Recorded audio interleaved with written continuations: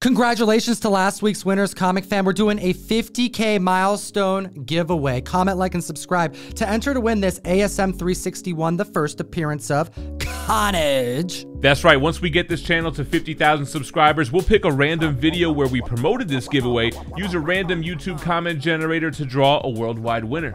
Let's chat about some more hot comic books. Number 10 on this list is Amazing Spider-Man Issue 2, a Silver Age Spider-Man key, as it's the first appearance of the Vulture. The first appearance of the Terrible Tinkerer, the third appearance of Spider-Man, but the first appearance of the Vulture that makes this single-digit Spidey spec even that much more interesting, because we knew, based off of Michael Keaton's appearance on Jimmy Kimmel back in November 2021, that he was in active projects filming, apparently, as this character. Hey, that's enough to push the CGC 6.5 from selling for $4,800 back in July, up 28%, and now selling for $6,133. Could it be Morbius? Well, members believe it to be so. Next at the list at number 9, Tales of Suspense, TOS, issue number 40, the second appearance of Iron Man, the debut of Iron Man's Model 1 armor colored in gold. Yeah, so he goes from the Mark 1 in gray to the gold model. Key worthiness for two reasons. It's got a CGC 8.0 that made the list, selling for $1,695 way back in 2015. It's up 84%, now selling for $3,120. An increase of over $1,400 for the second appearance, and an incredible key book for a major MCU hero. At the list at number 8, Malibu Sun number 13. I have always loved this book, Gem. You know, I never really took this book seriously. Malibu Sun 13, yeah, it's got the first cover appearance of Spawn, interior images, and on the back page, but it's not the first story. It didn't really feel like the true first appearance, although I guess technically it is, but we all know Spawn number 1 is the first appearance of Spawn. That's correct. We're talking about appearances in panels, in pictures, but not in story. Regardless, this has been a Spawn collectible for many years, and we have a 9.8 that just sold for an increase of 35%. Last selling just this past December for $4,250 up, now selling for $5,750. And remind them, Gem, that there's an error of this comic. That's right. You got to look for that green back error cover because collectors will pay a premium for it. And now we have number 7 on the list, Silver Surfer number 1, the first ongoing solo Silver Surfer series, the origin of the Silver Surfer, the origin of the Watcher, and the first appearance of who, Gem? Shalabal! Shalabal! Yeah, that's right. With FF 48s and 49s just going crazy out of reach, it makes sense that some collectors are going for the next best thing. Silver Surfer issue number 1, a CGC 6.5, sold for $2,000 back in August. It's up 78%, now selling for $3,550. This is a tough book. It's a thick book, and it is tough and high grade. That's an increase of over $1,500 this week. At the list at number 6, Fantastic Four number 4, Gem. Are you feeling good about your purchase? I'm feeling a little bit better with each sale, man. The Fantastic Four, issue 4, first Silver Age appearance of Submariner. We got a 4.0, which sold for $2,280 back in June, up 128%, selling for $5,201. I chatted with Nick Colonies, founder of Key Collector Comics, just last week about the recent Moon Knight trailer, and so many people in the mainstream missed something that he spotted, a building called Atlantis in preview.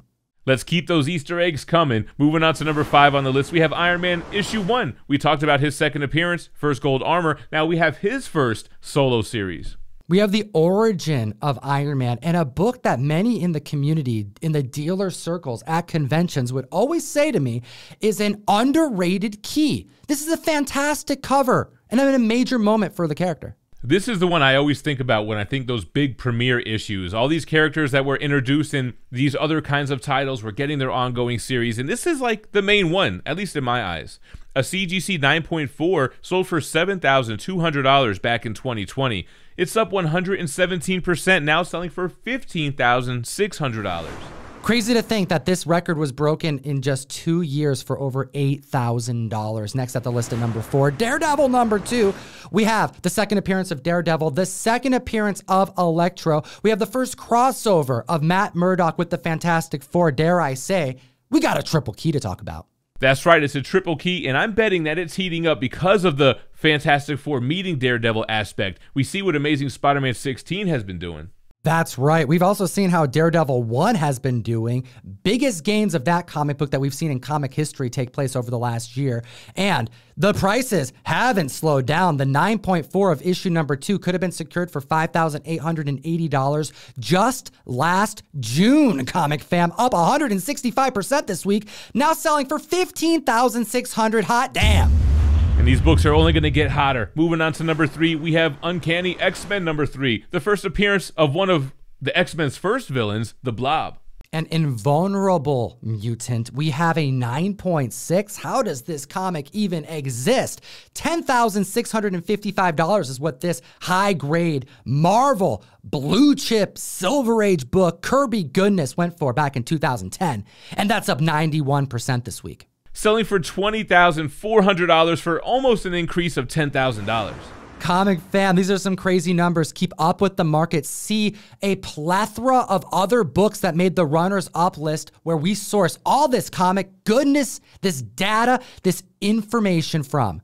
Key Collector Comics, the best comic app in existence, available for both Androids and iPhones. Check out the other record breakers that happened this week, and let's look at Amazing Fantasy 15, the first appearance of Peter Parker, Aunt May, Uncle Ben, the Spider-Man, the Web Slinger at number 2. Are we still dealing with the trickle-down effect? I think it's trickling down from the trickles here. A 9.6 sold for $3.6 million. It's the highest-selling comic book of all time, and the lower grades have all benefited. A 3.5 sold for $45,000, prior record. It's up 24%, now selling for $56,000. You feeling that Peter tingle, Gem? Oh, I'm feeling it, just like I'm feeling number 1 on the list. Hit that like, slap the subscribe button, join the 50K following, and enter to win an ASM 361 at the list at number 1, the hottest book in the cosmos, in the galaxy, in the multiverse. This week, we got Incredible Hulk, issue number 1. And it's funny, we talked about Incredible Hulk issue 2 on the last Hot 10 video. So number 1, iconic cover, first appearance of the Hulk, even though he's not green yet, but we got a CGC 6.0 to report on. Tom, it sold for $35,601 back in March. What could it be going for now? I think we should add this to the comics we wish we bought when we talked about it the first time list. An increase of 77%, over $27,000 up. A new price at $63,000. Comic fam, if you like what we do, slap the like, hit the subscribe, and as always, geek responsibly and stay minty fresh. Nuff said. Comic fam, join me on the best new app to buy and sell funny books, collectibles, affordable and expensive paper. We're talking Whatnot, available for both Androids and iPhones. Join GemMint, myself, and amazing dealers that are all vetted on this app, starting auctions at as little as $1 that last as little as 60 seconds, 30 seconds, even 15 seconds when we're feeling excited every single week on Wednesday. We have 2 other videos for you to check out. Enjoy them. We made them for you.